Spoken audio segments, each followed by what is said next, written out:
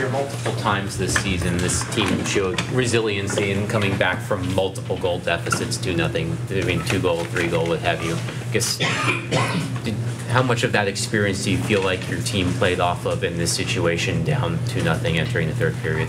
Yeah, I think that does give you confidence to know that you've done it before. Once you do something, you can say, hey, we've done that before. And we have fought back. I think our guys, you know, they don't have a confidence issue when it comes to scoring goals. If they were down 2 goals going into a third period, I think that they could score 2, or 2 to tie it, or 3 to win it. And it doesn't always work out. It's difficult to do. That's a big deficit to come back from.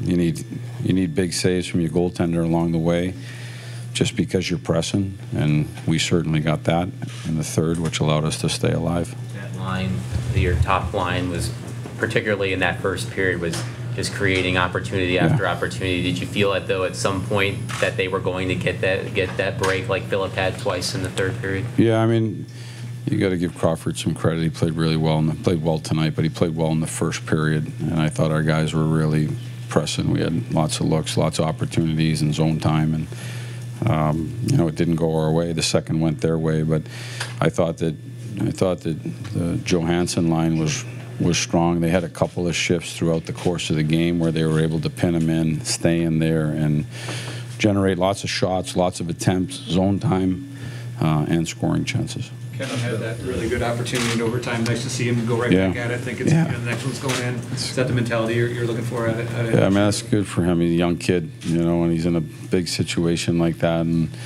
I thought he handled it well tonight. I think, you know, you talk about experiences you grow from and learn from, whether they're coming back in the third period or a young player like Kevin. And I thought that, you know, he played a really good game tonight. And he had lots of looks and lots of opportunities. Even in the first period, he had a couple of quick hand plays where he got a good shot off on net. Some of his best chances came in overtime, and then he finally.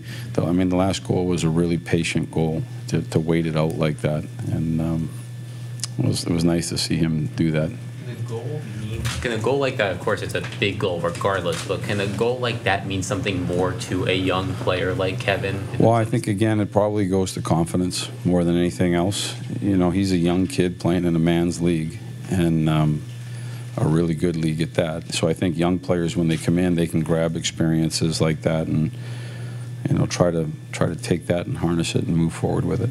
You talked about this place feeding your team with energy. What about tonight? Well, it was a 10. It was a 10. I'm not sure there's another place like it. Am I right? I'm not sure there's another place like it. Coach, they had a breakaway early in the third period where you guys were still trailing 2-0. Pekka was able to make the save. Can you put into words what kind of effort he's brought to you guys this series? He's been rock solid. I mean, we went to the box. We ended up in the box too much in the second period. It just took the flow out of everything, to be honest with you. And then we got out of sync a little bit because we're chasing a lead.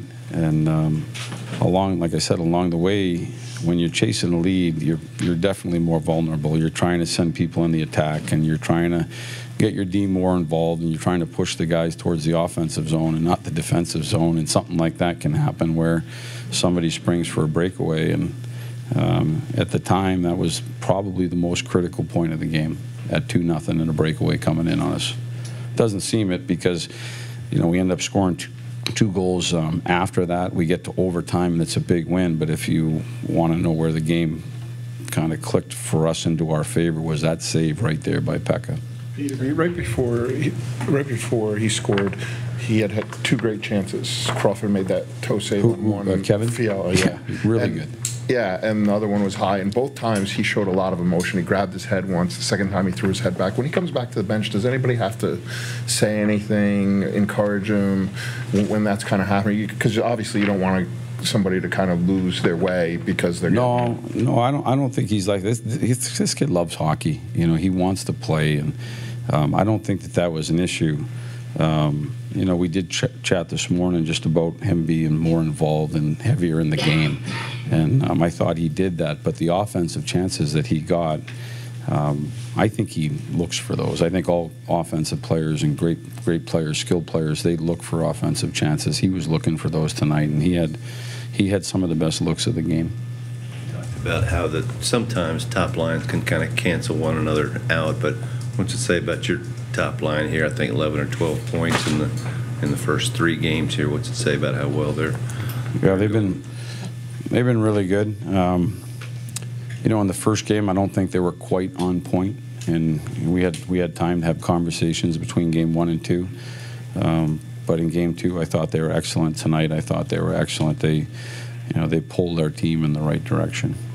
Coach, when you were down 2-0 in the second period, what was the message to the team? Was it kind of just stick to your game plan and things will kind of click eventually? I think again, just going in there with the confidence that we can be successful. Our guys are I don't think that they're uncomfortable in that situation. It's not a situation that you want to be in.